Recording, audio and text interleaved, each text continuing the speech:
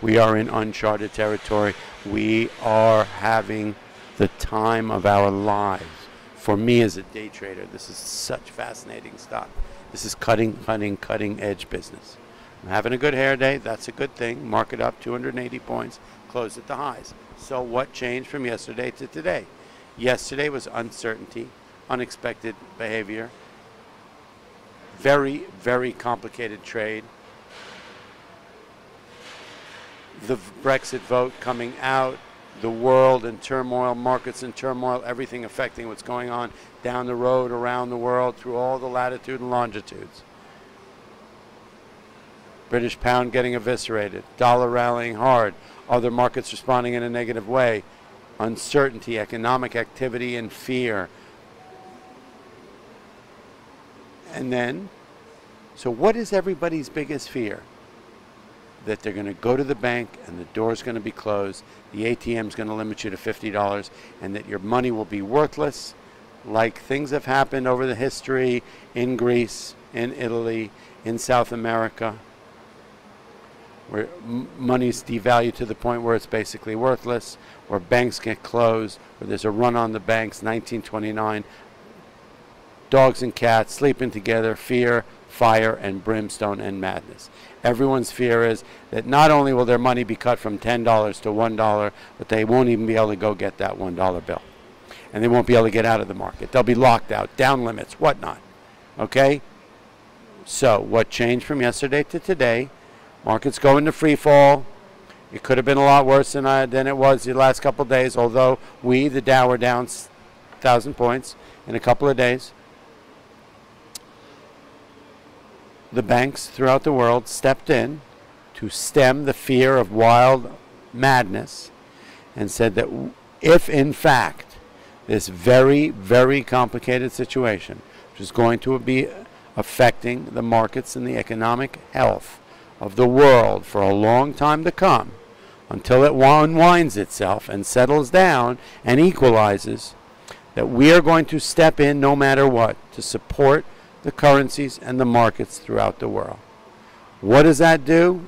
That's triage. That puts a Band-Aid on an open, bleeding wound.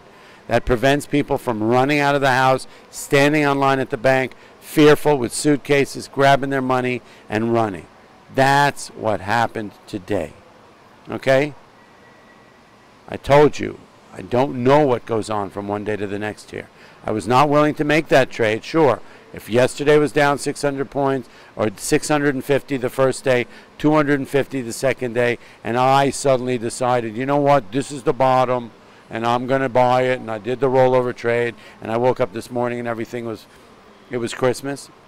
I'm not willing to make that bet. It could have just as easily been down another 500 than it was up 250 today. So basically, you've got to be able to come in here and make your bets on a daily basis. As a long-term investor, you just stay in the market and not worry, in my opinion, if your money is based in equities here. Okay? If you're in nice high dividend quality stocks. Net at the end of the day, depending on when your retirement is, depending on when you need your money, you're going to be okay. Markets equalize. We're not in London. We're not in Greece. We're here in the US of A. We're here at the NYSE. Okay? But all that being said, they stepped in, the banks and the governments all over the world stepped in and said, we will keep banks open, we will support foreign exchange, we will support our money, we will support the banks, and we will support the economy, and we will do our best to stem the bleeding. And what did everyone do? They said, great, hey, forget about it. We opened up. This morning we came in, we were up about 250 points. Banks all gapped up, everything was wonderful. But there's still all this underlying stuff. There's still all this stuff that is not decided yet. So this was a knee-jerk reaction. It held actually pretty well. Okay. After the opening, the banks did fall back down. Market was supported by oil, which some people thought was going to go down, but rallied. The whole energy sector supported the market. Market sold off about 80 after the pop in the morning, but it did rally back. 2 o'clock in the afternoon, with a bit of a sell imbalance, this market just took off. Some people said it was oil. I like the premise that we've got a huge pension fund rebalancing that's going to be going on between now and Thursday. Okay, everyone's been long bonds. Their bonds have been rallying over the Brexit thing. The value of their equities have been down, and they're basically running sideways on whatever that gamma beta lingo thing is. But they're going to have to rebalance themselves. Sell bonds here, which have rallied high, and buy equities to put themselves back in check. And that's what that 2 o'clock pop was. We popped about 130 points. Spiders up, Dow up, market acted great, closed at the high of the day. That's what I think was happening.